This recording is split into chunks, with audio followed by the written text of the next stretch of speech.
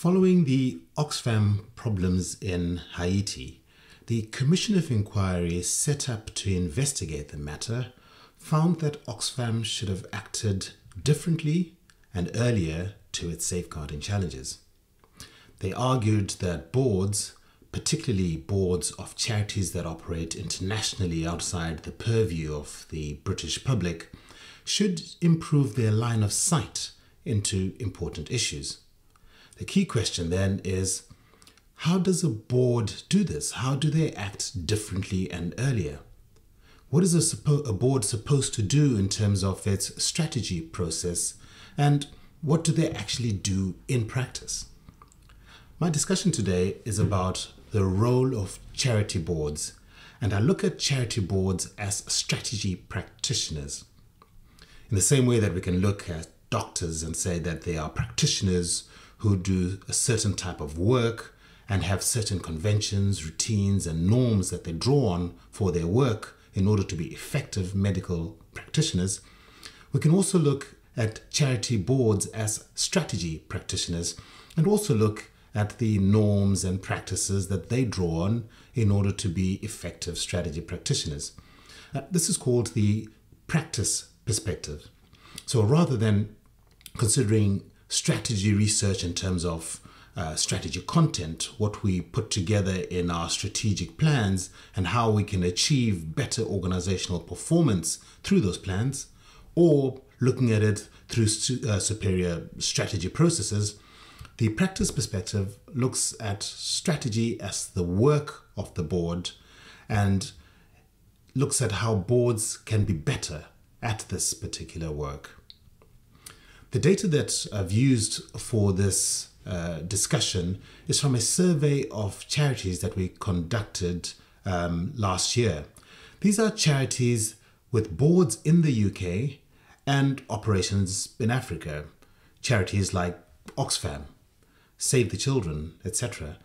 I'm particularly interested in this group of charities because boards there have access to the operations, but that access is somehow limited by the structure of their organizations. These charities will face similar problems to for-profit organizations, but their problems will tend to be a bit more extreme because their corporate control mechanisms are different. In addition, the Africa setting that we're choosing here provides added complexity. While there are historical ties to the UK and Africa receives the bulk of UK aid, charities operating there have to deal with deep ethnic and tribal cultures, influential religions, weak governance institutions, and norms that contradict ethical standards in the UK society. Not making a judgment here about which is better, but it is different and not something a board may be used to. So the sample highlights those situations where boards have limited access to operations and the whole strategy process is made more complex by this setting. The question is, how do boards get involved or more involved in these situations where there's less contact, less connections? Can boards be effective in this kind of scenario?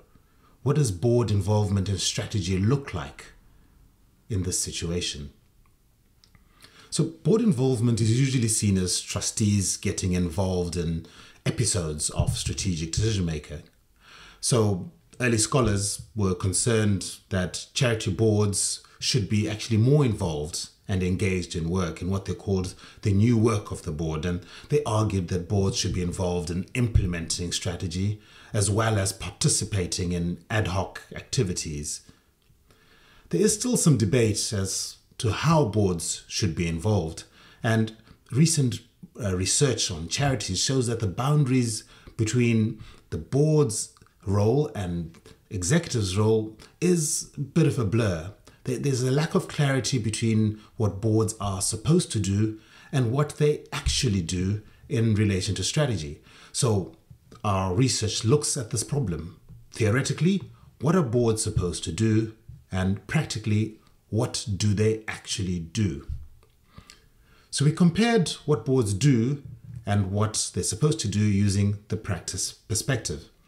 In terms of what boards are supposed to do, we looked at the main board theories and kind of predicted to say, well, this is what the theories say that they should be doing. In terms of what they actually do, we asked them a question to say, well, in practice, over the last 12 months, what do you actually do? Now, the link between what boards are supposed to do and what they actually do is the board itself.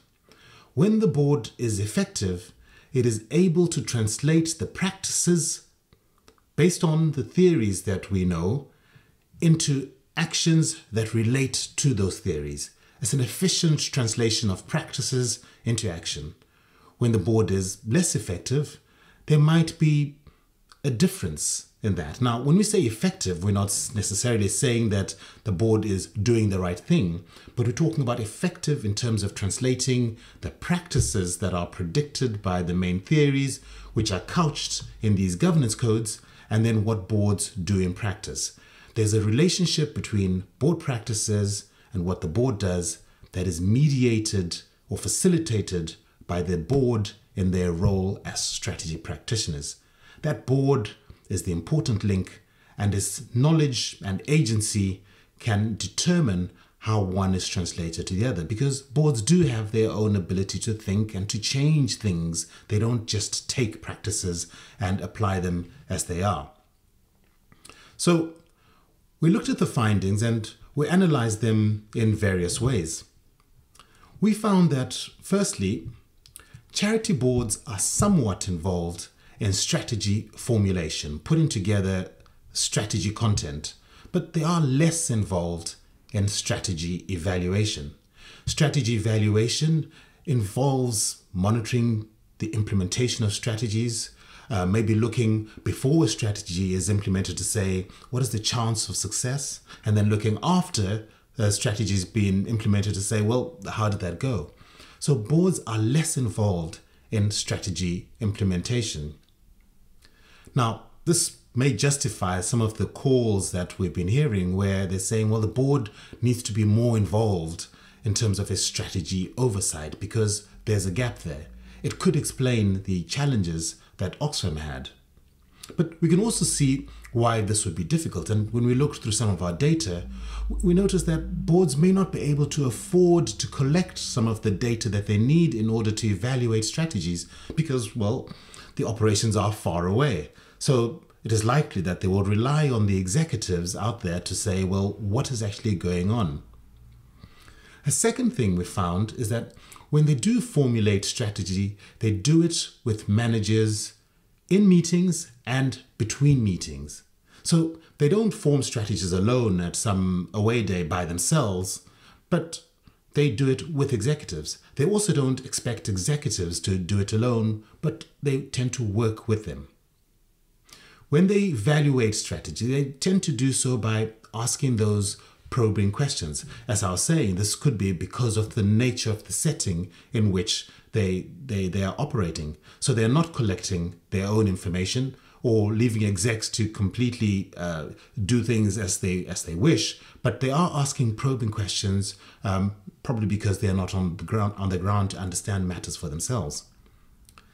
Thirdly, our study identifies that monitoring executives and collaborating with them is actually useful for charity board involvement in strategy formulation. So both monitoring and collaborating are useful together. They are not in conflict. This is especially so in large charities and when time is allocated to the strategy process. We see that that has the effect of amplifying the impact or the influence of monitoring and collaboration. However, there were no practices that were strongly linked with the board's involvement in strategy evaluation. Of the main theories that we looked at, there were no theories that easily explained the board's role in strategy evaluation. There was a disconnect. For example, we would expect that the agency theory, which talks about monitoring executives and suggests that boards will conform to behaviors where they are constantly monitoring what executives are doing, that would translate into board involvement in strategy evaluation, monitoring the implementation of strategy. However, we see that there's a disconnect between that. Monitoring is not translating into on-the-ground monitoring. The fourth finding is that with small charities, boards tend to be over-involved. Some are involved in the actual implementation of strategy. Now, this makes sense when you understand that many of the small charities, and 70% or plus of the charities registered are small charities, they do not actually have staff to delegate to. So they will end up doing most of the work because the trustees are the staff. So it wasn't surprising to us to find this over-involvement of small charity boards. What was interesting, though, is that the governance codes for both large and small charities, they're two separate ones, both suggest that boards should not be involved in strategy implementation. So those small charities which have no staff, for them it is suggested that they should not be involved in strategy implementation, which is quite a difficult situation. There's a mismatch between the advice given and what smaller charities actually do. So overall, our framework of charities board involvement in strategy suggests that strategy formulation and evaluation is not episodic. It is not something that happens just within, at a board meeting, at an away day, but that in between that, there are interactions during which strategy is formulated and evaluated. These could be chance meetings at a water cooler. This could be an email communication. This could be a WhatsApp message sent between a trustee and an executive, or it could just be a phone call. So it happens in between rather than just in the episodes. And so rather than seeing strategy as content, as something that you sit down and you formulate, strategy is more, or strategy formulation and evaluation is an ongoing social practice where, given time, the results are seen and emerge from the deliberate and unplanned actions of the board and its executives. The study suggests that boards of charities, when considered within this framework of the strategy practice perspective, are a bit of a weak link in terms of strategy evaluation, because there are some practices that are expected that are not translating into what they do in practice. They struggle to access those practices that they need for evaluating strategies and carrying out the board tasks of strategy evaluation. Probably understandably, boards have a lot on their plates, which they do for free. Much is expected of them, and they are held to very, very high standards. We think that it's time for additional guidance and support that makes it possible for charity boards to be more effective and takes into account the realities of what they do or what they need to do in order to promote their charity's success. This is particularly so for the smaller charities. So what are we suggesting? We're continuing with our research, but one of the things we find when we look at the data is that if boards can find ways of increasing their engagement, then they will be able to increase their involvement in strategy formulation and evaluation. Now, what do we mean by engagement? Engagement means being able to conform to different practices, and that includes monitoring, that includes collaboration, because those kind of practices are interdependent and they align with each other. They're not contradictory. Another thing that we think that boards can do is to be more involved on a day-to-day basis, but using certain technologies to help that. Now, one of the charities, the small charities that we're studying more in depth, it provides a useful case for us. They make a significant amount of use of social media. In their case, it's WhatsApp.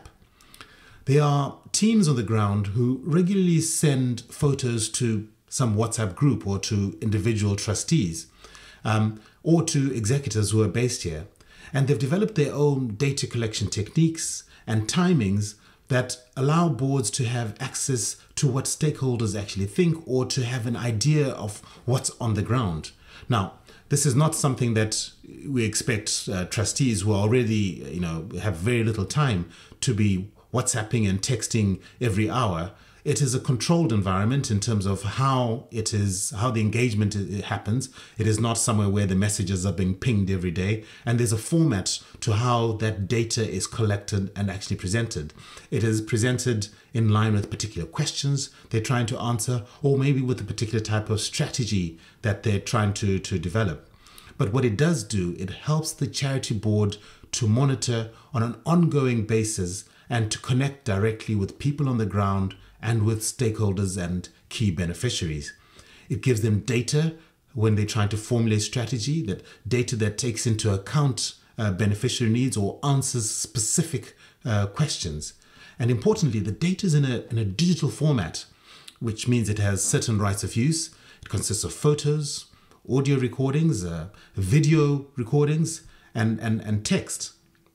And in being structured in this way, it means it can be used for other things and enables that board to start entering a phase of providing some kind of digital leadership, the strategic use of these assets, call them digital assets, to achieve the charity's goals.